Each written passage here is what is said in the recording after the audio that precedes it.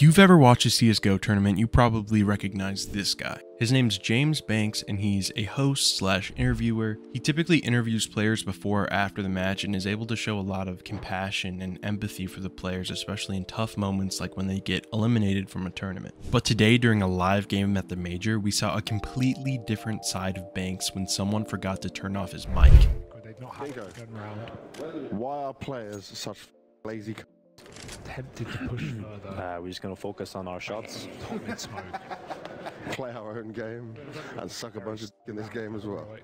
Think about it from a player's perspective. If this is the guy asking you questions before your game and you know he's going to go backstage and talk trash, are you really going to answer his questions truthfully?